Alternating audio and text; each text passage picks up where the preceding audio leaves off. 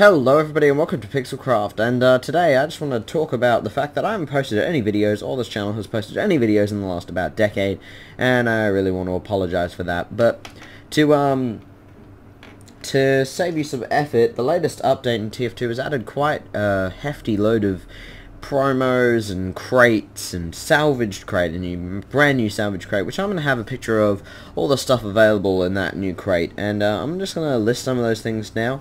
The strange bacon grease. Now, obviously this is something that's different, obviously, it's a new item entirely, and the strange bacon grease, I'm going to save you the effort. This episode's mainly designed to save you the effort of researching all this stuff. So the new update contains the strange bacon grease, and this bacon grease enables you to turn your frying pan into a strange frying pan. So that's a really nice little update that I've added there, nice little tweak to the game. There's also a construction PDA, and I assume that how this will be working is how many buildings you build / destroy. It'll probably count them as one. The original, which is a nice add, because I believe that the default rocket launcher is probably the best option when you're playing soldier. As you can see, I'm using the default rocket launcher. So an original is actually quite nice. It's got a really nice view model, and it actually looks quite nice aiming down the sights, having it in the center. The invisibility watch, one can only assume that it'll be entire times drained, otherwise people will just be spamming it on and off. The splendid screen, pretty self-explanatory, much like the charge and targe. It's been a long time coming to have to be in one of these crates.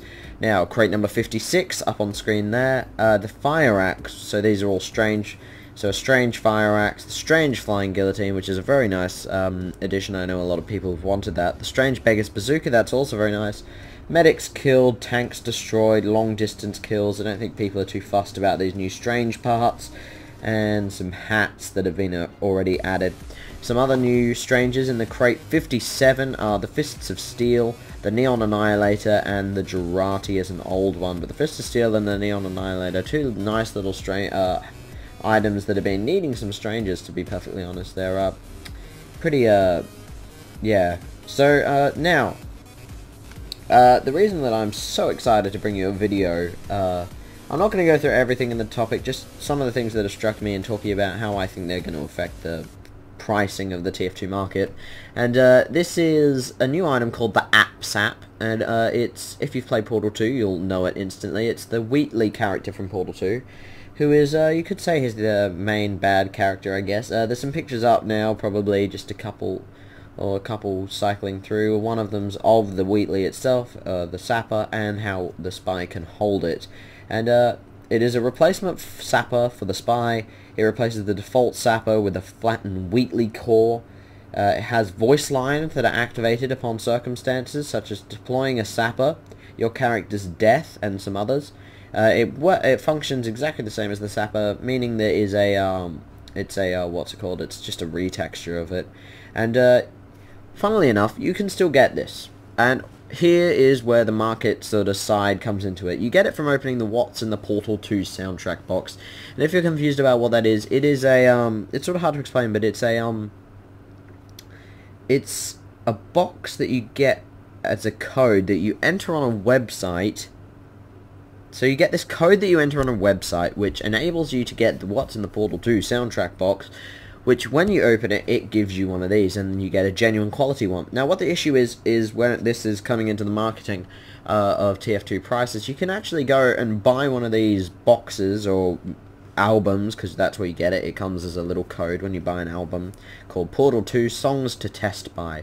And when you buy this, it'll give you a little code, and when you input that code, it'll give you a one of these. And the problem is the album itself on Amazon, you can get it for $13.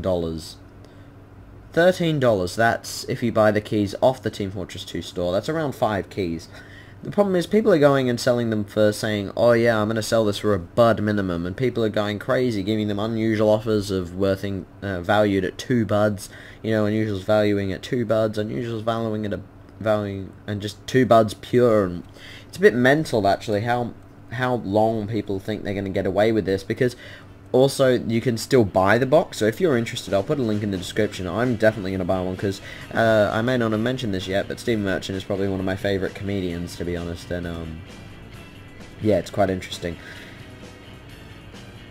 So yeah, that's really all I wanted to talk about. Also, just about the raffle that I guess it's not really a raffle. It's more of a giveaway because you don't even have. So just if you haven't already checked that out, it's for the Tux, which is a promotional item that came out for the Linux. Just go to our channel. It should be a couple of videos. It'll probably be the second video down. Go check that out, enter it if you want a chance to make some free cash, because remember, actually at the current moment there are 41,000 tuxes and 55,000 buds, and a bud is worth 27 keys, so if you want to snag yourself up one of these Wheatley things without the issue of spending any money whatsoever, go over to that raffle, enter it and see if you can maybe luck out and win one of these Wheatleys. So thank you very much for joining me, everybody. It's been a wonderful time. Thanks, bye.